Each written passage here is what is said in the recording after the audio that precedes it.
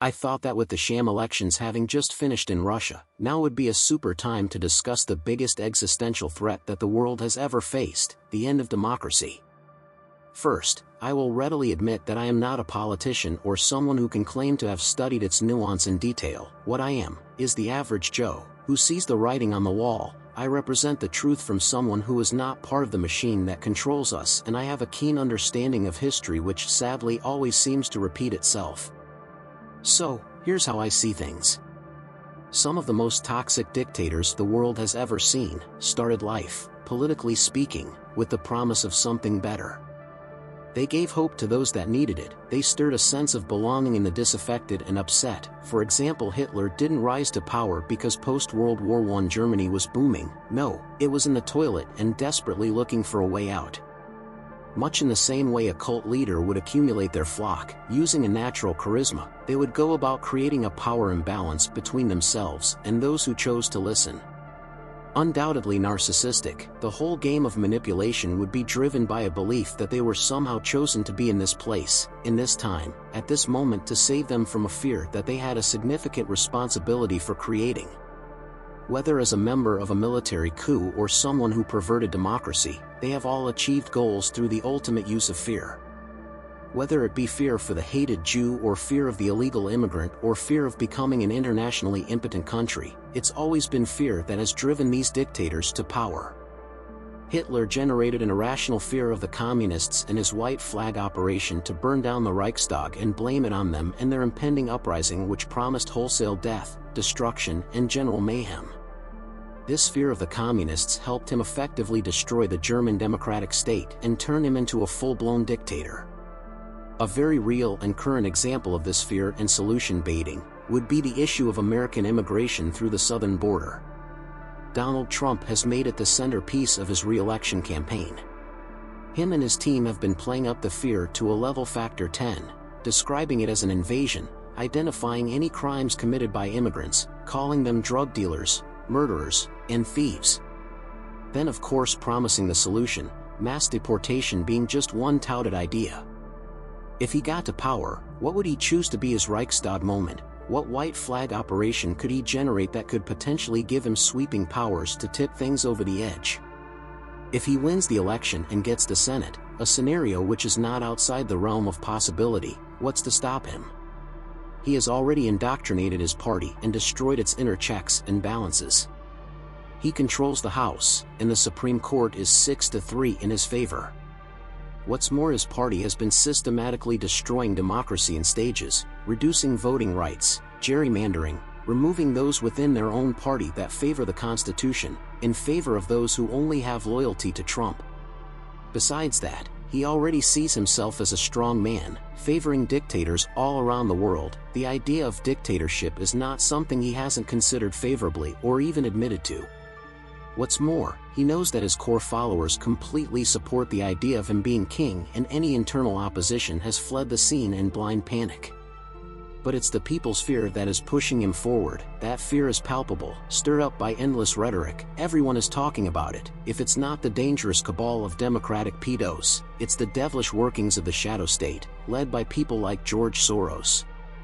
There is a genuine belief that only Donald Trump can deliver them from all of it, and so all it would take is a moment that he creates to tip the greatest democracy in the world on its head. What's more, he has been single-handedly destroying the country's confidence in democracy and its value by insisting without precedent or proof that the 2020 election was rigged. Just that one lie regarding the election has brought the method of governance that has formed a bedrock of American society to its knees. Elections are no longer trusted, officials no longer believed. Then all of his legal issues have been declared witch hunts instead of very real criminal and civil cases that need to be addressed. The result: the law is no longer sacred, the judges are deemed agents of the deep state, lawyers are now out for self-enrichment. Why has he done this, apart from deflecting from his own guilt? I believe so that when he ends democracy completely, most of the population won't even care or realize. Those that do, will deem it necessary to rid the world of corruption, a corruption that only he can identify or deal with. But it's the fear that he creates that will give him the White House. The people will line up to give it to him readily. Citizens are already embracing the idea of a dictatorship. This fear starts to erode the method of governance and things move to what I call an illiberal democracy, not liberal but rather illiberal. This describes a governing system that hides its non-democratic practices behind formally democratic institutions and procedures. Writer Stephen Levitsky calls it competitive authoritarianism as he believes the use of the word democracy gives it a positive spin. The truth be told, retaining democracy in the word allows us to remember how fragile that concept of governance really is and just how easy it is to twist democracy into something more malignant. Call it authoritarianism and you risk diluting the impact. One of the best users of this system to their own benefit is Vladimir Putin. His recent win at the polls was based on this pseudo-form of democracy. Elections were held, but his opponents were either dead or in jail. Marches were allowed if they were his supporters, and new laws have been established to ensure continued success. A classic example relates to his war in Ukraine, largely hated by the Russian people. Speaking out against it is considered illegal, and he has used this to imprison opponents who understandably object to his actions in a sovereign neighbor's territory. There have been other red flags, like back in 2020 when he adjusted the country's constitution to exempt himself from presidential term limits, something that Donald Trump has joked about doing himself on more than one occasion. Even before that, we had the invasion of Georgia and then the annexation of Crimea as he carved out additional Lebensraum for his Russian-speaking followers. These actions were not those of someone committed to democracy and the rule of law. But at the end of the day, it's Putin's curtailing of freedoms, surrounding himself by loyal friends, the establishment of a cult centered around him, the killing or imprisonment of opposition, and of course the fear factor, that has lifted him to the status of dictator and effectively ended any form of real democracy in the country. The recent attack on Crocus, post-election, was in my opinion orchestrated by Russia to inflict mass casualties and to create the fear factor of an external enemy. It comes on the back of protests about Navalny, protests during the election, and increased dissatisfaction for what was clearly a fraudulent vote. Putin needed something to get his people under control. Sacrificing a couple of hundred innocents wouldn't be a big deal for him. He has slaughtered hundreds of thousands in Ukraine already. He needed his 9/11 to take full control, to finally destroy any form of democracy left in the country and to establish himself as a de facto dictator. What's more, the intent of setting Ukraine up as the fall guy tells me that we can expect a further ratcheting up of his efforts there. A switch to total war, more mobilizations, more hitting of civilian targets. He will do this because he has established the necessary fear factor to drive support at home and to hide internationally behind a flimsy screen of self-righteousness. What's more, the facts regarding this attack points wholeheartedly to a Russian operation. The attackers were paid, they escaped, there was no immediate response, and of course they were sent towards Ukraine. The intent to imply guilt upon Ukraine only serves to garner support for his fight, when Ukraine has zero motivation to stage such an attack, and for that matter, ISIS striking the West would have made more sense.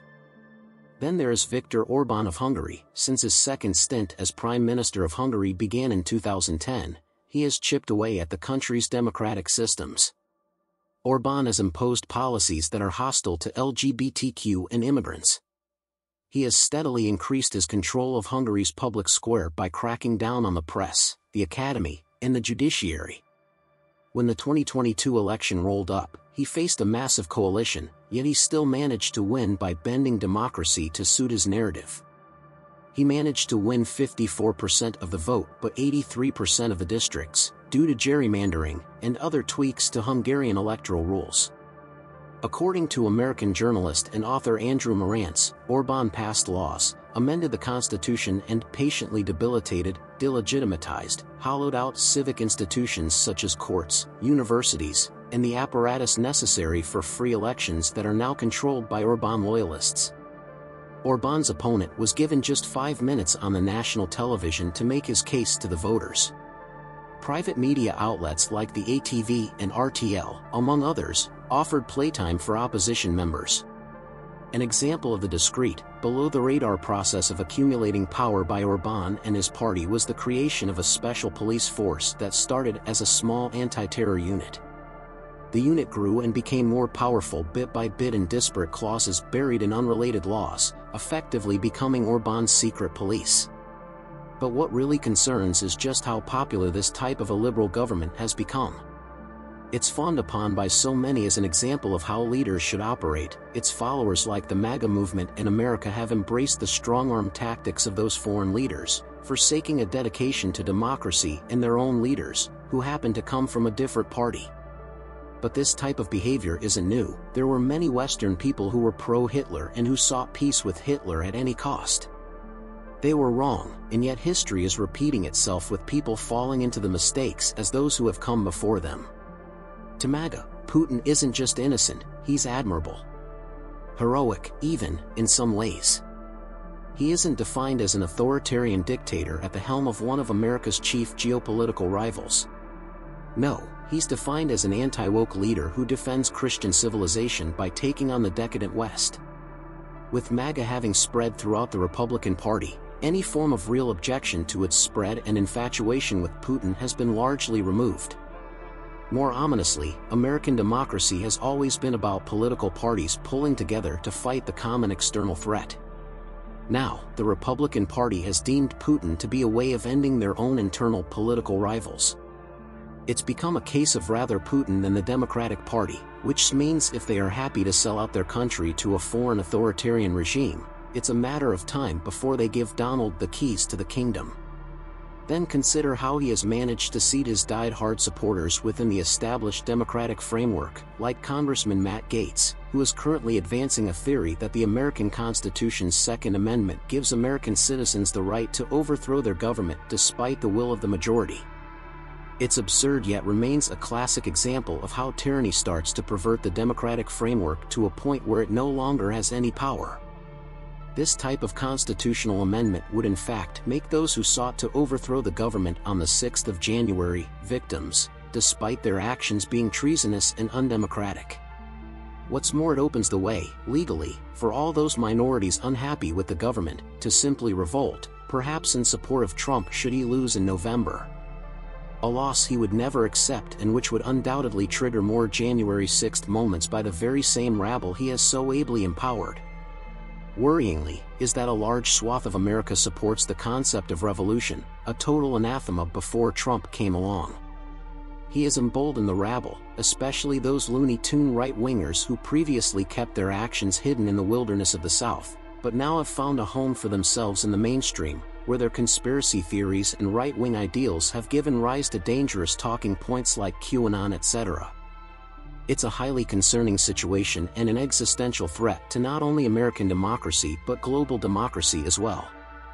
At the end of the day, Putin and Orbán have entered the American right-wing bubble, not because they are appreciated or necessarily believed, no, but rather as a way of preparing the route to America's own form of dictatorship and the start of an illiberal democracy. If America, the great bastion of democracy, loses itself, then the rest of the world will follow suit. It will be a matter of time before we are back in a state of active global war. The end of democracy will bring extreme nationalism and an end to globalism, as the world's leaders retreat behind their borders, so more vulnerable states will fall, either in terms of their own government changing its ideology to one more in line with their bigger neighbors, like the pro-Putin Robert Fico taking over Slovakia, or simply be overwhelmed in armed conflict like Georgia and now Ukraine.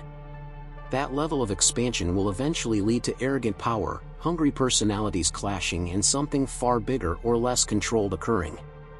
No matter what happens, we are seeing the final death struggles of democracy. Its veracity and legality has long since been diminished, and now the only question is, what comes next?